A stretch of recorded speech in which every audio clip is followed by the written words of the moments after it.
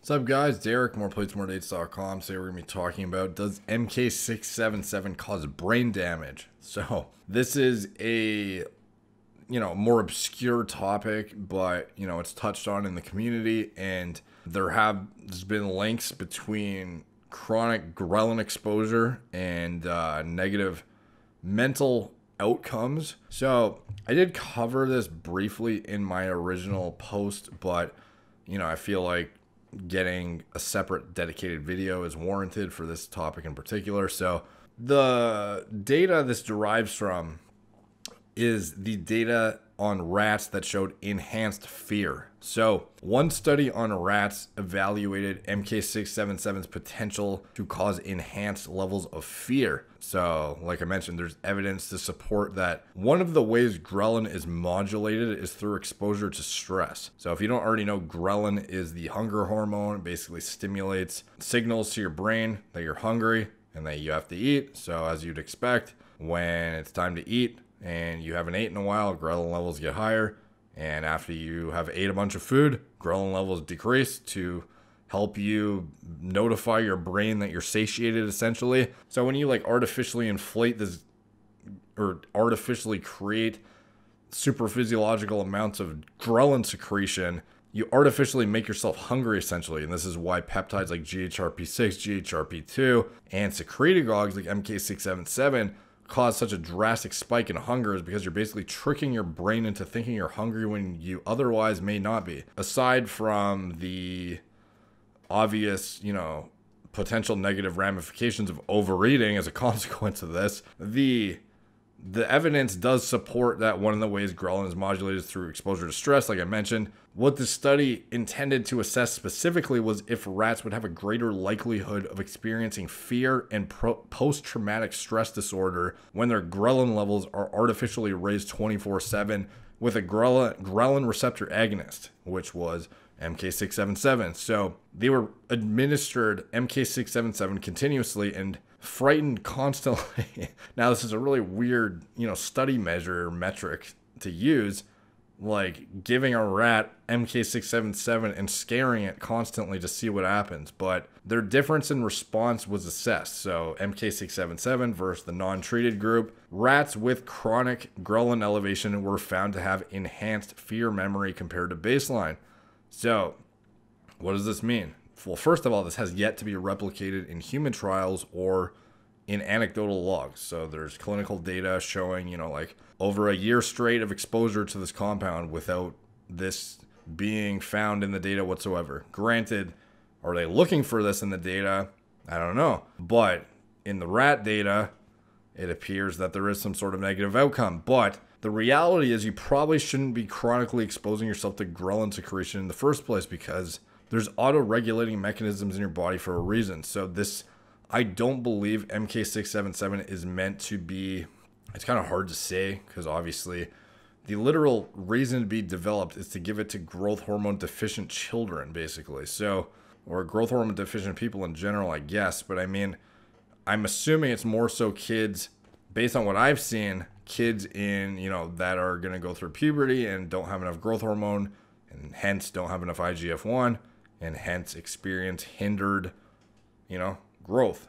Something like Lionel Messi, for example. He had to get prescribed growth hormone injections because he was not going to grow to normal height otherwise. So in this capacity, this would be like a cyclical use of the compound. It's not like it'd be used for their entire life. So people who are using this compound as a sort of hormone replacement therapy alternative or a means of replacing GH, first of all, most of these people probably shouldn't be using it for that purpose to begin with, because they probably aren't GH deficient or IGF-1 deficient to begin with. Most people using this stuff, it's for, performance enhancing purposes. In addition to that, chronically elevating your blood sugar with MK-677, is that going to have a negative impact on insulin resistance? I believe it's going to probably force you to eventually have to implement blood sugar control strategies that you wouldn't need to otherwise, because it does have a significant effect on blood glucose levels, much like high doses of GH does. MK-677 will raise your glucose levels quite a bit and can even cause reactive hypoglycemia in people who are becoming insulin resistant. And there's lots of cases of people who, you know, especially if you're like borderline diabetic to begin with and you throw MK in there, like that could push you over the border. So for somebody completely healthy, you could take yourself from completely healthy to like mildly insulin resistant if you deploy MK for like years straight. Much like the same occurrence that would happen if you deployed a high dose of growth hormone for years straight. However, in terms of would this affect on the brain, I think the thing you should be worried more about is the insulin resistance rather than the, it's tough to say because I don't really know at the end of the day. Is it going to negatively, you know, degrade your brain? I don't think so based on the clinical data. However, I don't think artificially inflating a hormone like ghrelin, which is regulated by stress to begin with, is a good idea in terms of, I don't think it's going to cause mental degradation necessarily, but I think your feedback loop of reacting to stress could be impaired to some extent and may have to, you know, upregulate after discontinuing long-term MK use because, you know, your, you know, feedback system's all fucked up. But I don't think that, this is just my hypothesis, I don't think it's going to like literally like give you Alzheimer's or something, which is like what is postulated in a lot of these forums, it seems like, when they talk about mental outcomes. But I do think that chronically elevating your ghrelin with a ghrelin receptor agonist is probably not the best idea years on end. So if you're trying to, you know, treat a condition with this compound, which is like what the clinical use of it is supposed to be, you know, I'm sure for the duration of use, it probably has a, you know, low risk profile while keeping an eye on your fasting blood sugar. But as far as like when you get into years on end of this compound, you know, who knows? There could be some sort of negative outcome. And I think the main problem is, first of all, the insulin resistance also being compounded by the fact that you're cranking your hormone up that's going to make you eat more. So you have guys that are not only increasing their blood sugar via the same mechanism of growth hormone, so becoming more insulin resistant via just the literal mechanism of growth hormone spiking through the roof. In addition to that, you have guys overeating on this compound because their ghrelin is artificially elevated 24/7. It's like the equivalent of pinning GHRP6 like 6 times a day. Like that's what this stuff does. And that's just going to further impair insulin resistance if you start overeating, which is what a lot of guys end up doing on this stuff.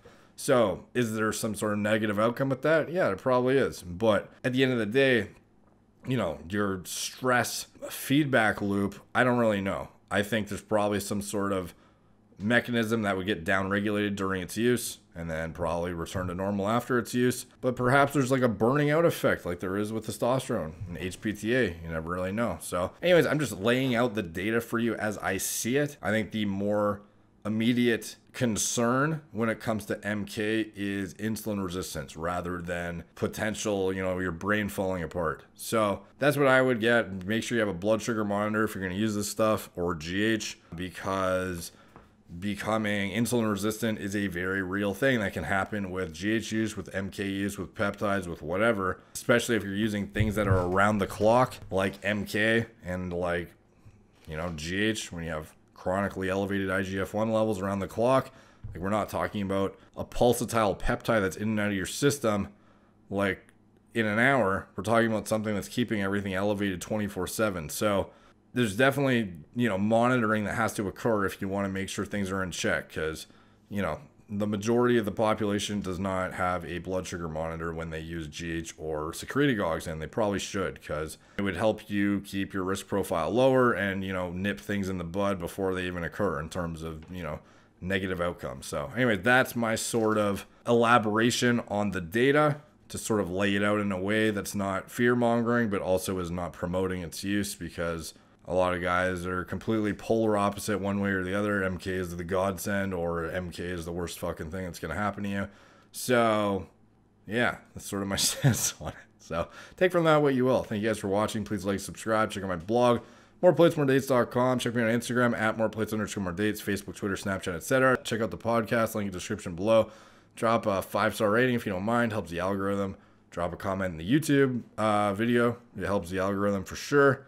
And much appreciated when you guys do that. Subscribe to the newsletter, video description below as well, if you want to get organized emails with all the clinical references I make in these videos in an organized format with table of contents and just a very organized, more professional layout in terms of my content rather than having these off the cuff talking without some sort of organized way to jump back and forth to what you want to look at and the corresponding hyperlink clinical studies. So thank you guys for watching. Talk to you soon.